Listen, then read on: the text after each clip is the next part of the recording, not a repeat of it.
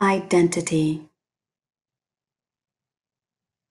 by Julio Noboa Polanco. Let them be as flowers, always watered, fed, guarded, admired, but harnessed to a pot of dirt. I'd rather be a tall, ugly weed, clinging on cliffs like an eagle, wind wavering above high, jagged rocks.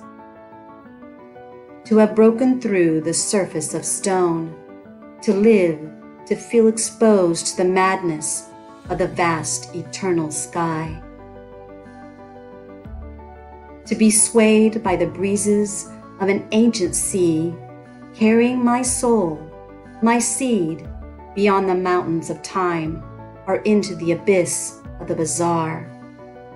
I'd rather be unseen, and if then shunned by everyone, than to be a pleasant smelling flower.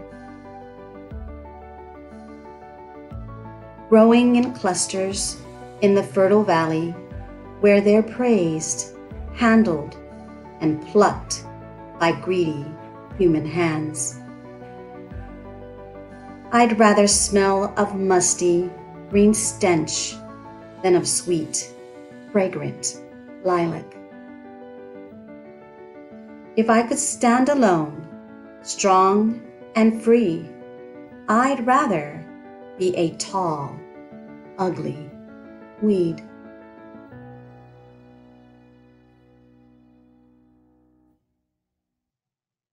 That would be my identity.